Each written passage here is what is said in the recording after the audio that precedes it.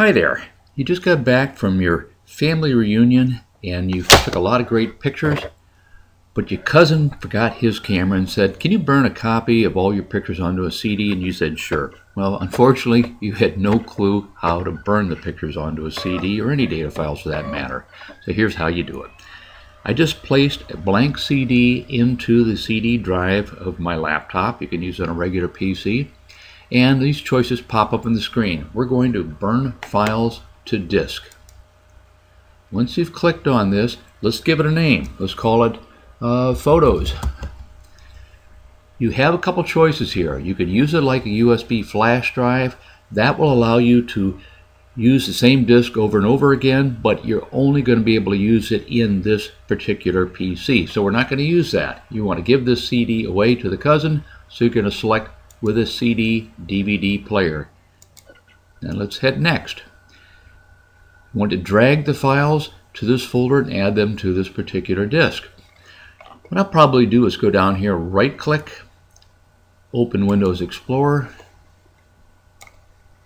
Let's go to Pictures, and let's see the ones from, we're going to use ones called Demo Photos right here. Now I could just drag the entire folder over there, but let's open up the pictures themselves. And in here I'm going to hit Control A. That selects all of them.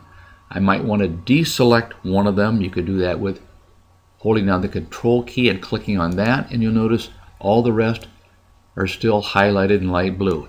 Click on any one of them, drag it over, and all 36 pictures in this particular file are now transferred over there. You see a message down the bottom says you have files waiting to burn to disk. Let's shut this down. I could add more files. They don't have to be pictures, they could be data files. Now we're going to burn to disk. Prepare the disk. Recording speed, just leave that alone. Close the wizard after the files have been burned, and hit next.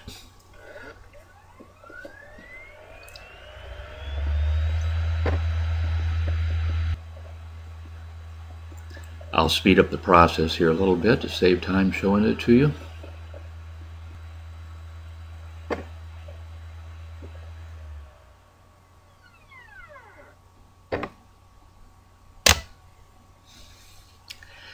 We're done. The disk ejected.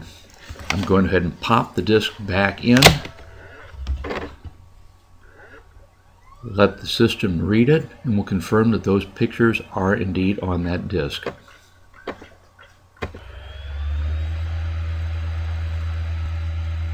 This dialog box is popped open. Open folder to view files. And you notice all the pictures are on there, and we are on that particular drive, the DVD drive. You can see it up here as well. So we were successful bringing them up in here, and that's all there is to it.